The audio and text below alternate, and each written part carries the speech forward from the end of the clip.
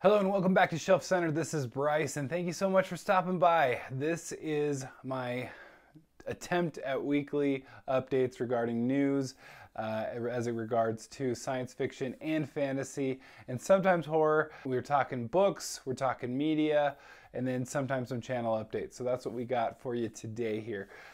First things first, the books. Let's look at the books first. And the biggest news really to address is Brandon Sanderson's secret projects. They're coming out, they're getting ready here. I just did an update as to the status of the Kickstarter rewards that are coming out here soon, starting in January.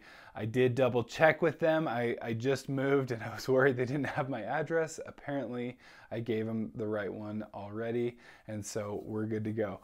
But also because of that, because of the secret projects, the projects that are coming out via the Kickstarter, not to worry if you're one of the 3 people that apparently didn't get on with the Kickstarter.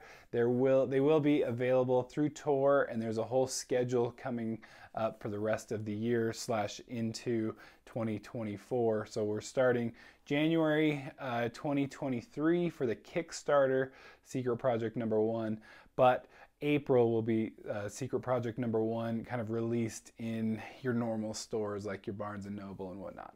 Then June of 2023 for book 2.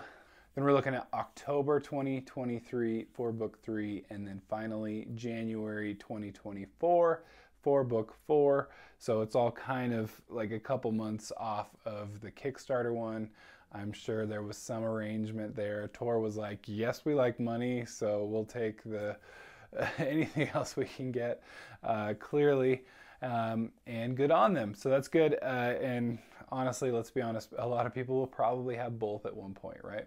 Speaking of Brandon Sanderson, The Lost Metal was released just barely, November 15th. That date will be important for just a second here. But anyway, I've heard actually some mixed things. Gosh, it's like on one end, you've got like Petrick is just like groundbreaking, and then you got Matt's Fantasy Books and going, what did you do, Sanderson? I have not read any Mistborn yet whatsoever, so I will most likely get there. But I have no rush to jump on The Lost Metal right this moment, that is for sure. All right, in self-published book news, we have The Monsters We Feed got itself a nice cover. This is a standalone book in the Lumina world from Thomas Howard Riley. His We Break Immortals has really kind of hit the world by storm, and so I'm excited for this one as well. But I had to make some reference to this cover because I'm loving it, and I can't believe I didn't talk about it earlier. All right, and as you may or may not know, Twitter pretty much just exploded. Imploded maybe is more accurate. I don't know which one it is, but there's just been so much craziness, as you've already seen. You've seen it before. You've seen it here first with Elon Musk taking over. I think there's been some benefits, arguably, but mostly just a lot of fear and craziness going on.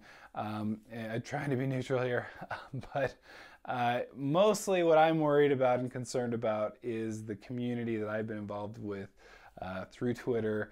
It's been a great place to just have friends and joke around about books and have fun together and share great books and learn about how many self-published books that I've learned about, not to mention traditionally published books.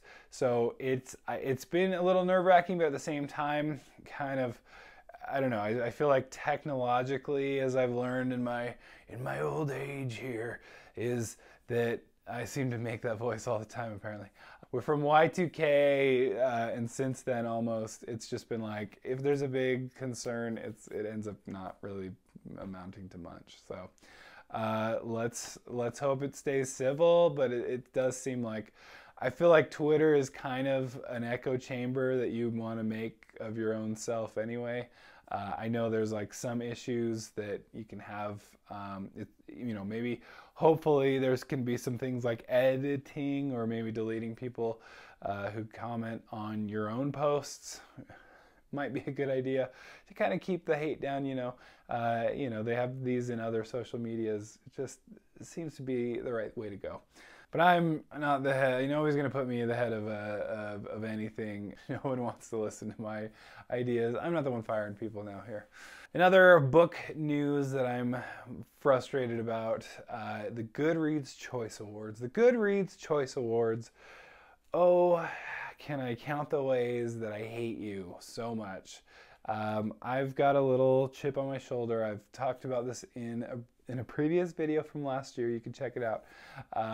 But my frustration is just that it logically does not make any sense, and it ignores a full, often 6th of the year.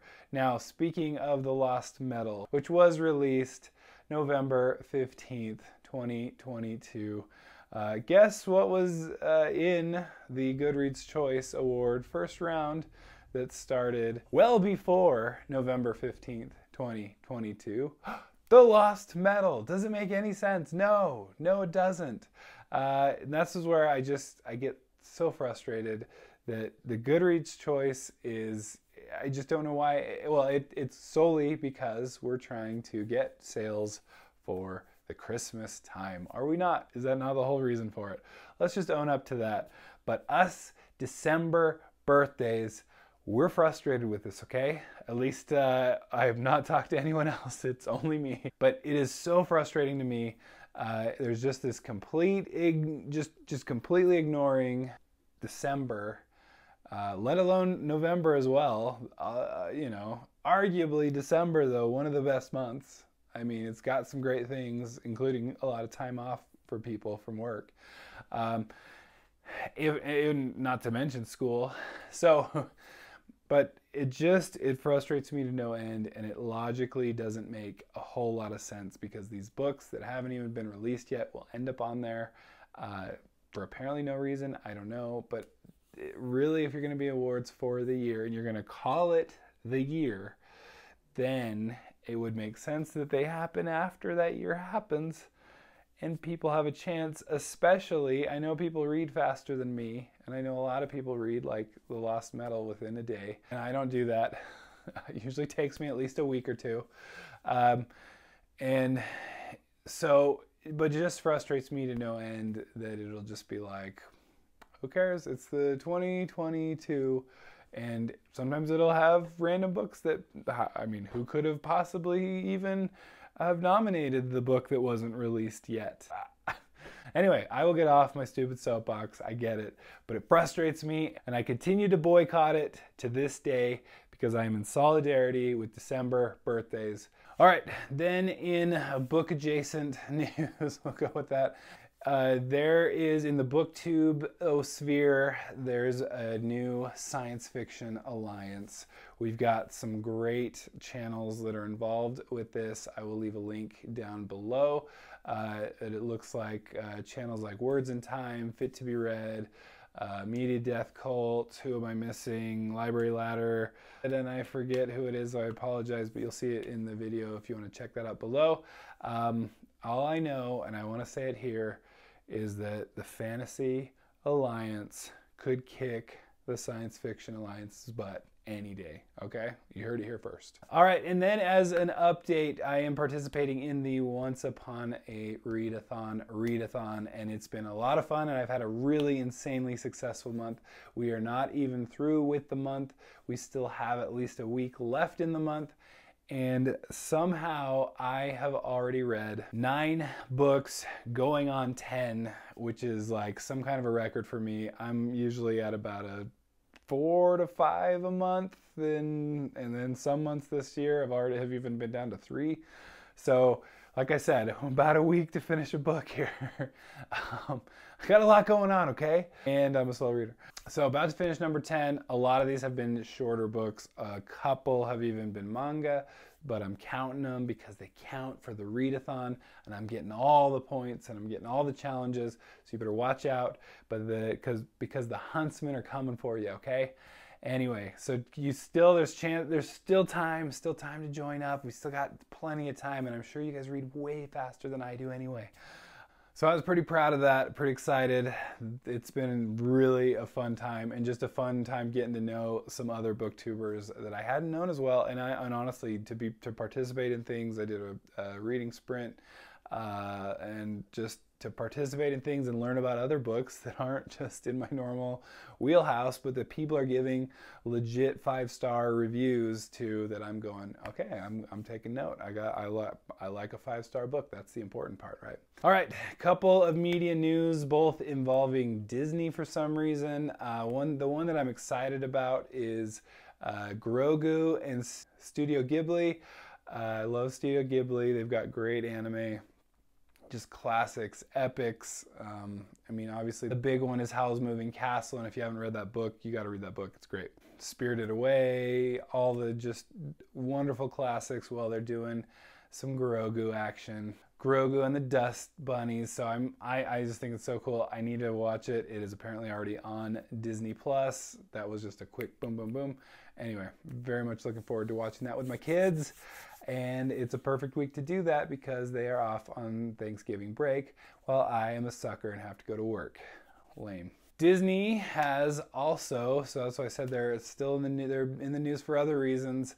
It's, you know, been a crazy couple years for them, right? Apparently, Bob Iger, the former CEO, is back in the CEO chair, taking over for Chapek. You know, Iger involved in a lot of stuff like acquiring Lucasfilm, starting Disney Plus.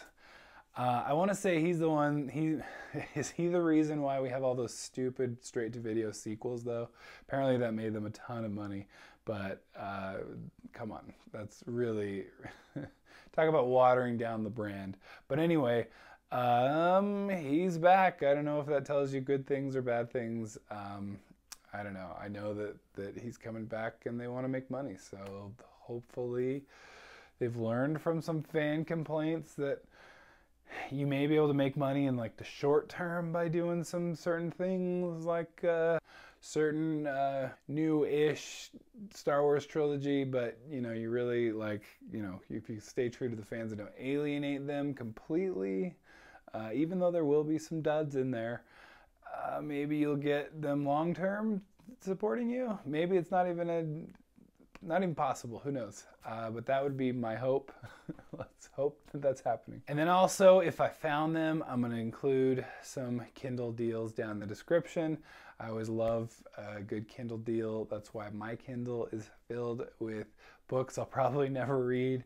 But hey, I love supporting authors and getting their numbers high when they get a good sale going. And then it helps them in the future because they've climbed that high. So I hope I found some good ones here. I'm sure I did. There's always something. And anyway, thank you so much for stopping by. Thanks for checking out my little old channel, and we will catch you later. Don't forget to like and subscribe. Bye.